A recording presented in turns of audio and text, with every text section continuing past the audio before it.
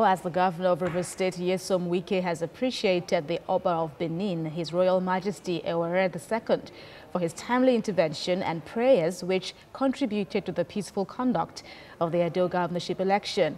Governor Wike was accompanied to the palace by the re-elected Governor Godwin Obaseki and his counterparts in Oyo, Seyi Makinde, Governor Aminu Tambuwal of Sokoto, Governor Amadou Fintiri of Adamawa, and chieftains of the PDP. The Oba of Benin commended the political parties for respecting the Benin traditional institution by honoring the peace meeting before the polls. He called on Governor Obaseki to be magnanimous in victory and urged all to work in unity with him. What you preach is that there should be peace, there should be free and fair election. Your Royal Majesty, we have seen with our eyes, indeed, there was a free and fair election.